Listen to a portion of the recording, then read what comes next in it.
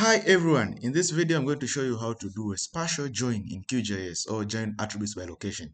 So I have my QGIS opened here. What I'm required to do, I'll just show you how to do the spatial join.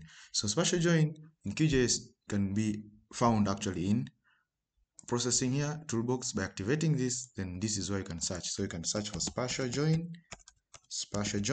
or join attributes by location. So you can always search for spatial join or join attributes by location. So this is what I'm going to use. So by clicking this join attribute by location, for my case, I have my data here, which are like buffered. So I want to join those attributes, for instance, roads,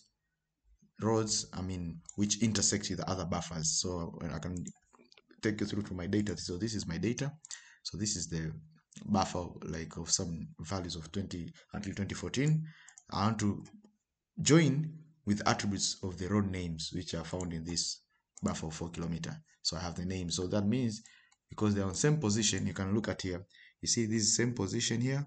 Looking at this and trying to turn this off. See here, we turn this off. That means by turning this, zoom to layer. You see here. You see these are like buffers. So when I just click here, you see they appear here on top. So they are buffered, but I want to join because there's a road here, which actually, so this road is text because the name of the road, so I'll join it to the attribute table. So how to do it is just simple like that. So that means I'll just select here, as I search here in processing toolbox, join attribute by location. By clicking this, then I'll just select those buffer, for instance, because it's a road within the buffer 4 kilometer, then to join with this number of buildings for buffer 4 kilometer.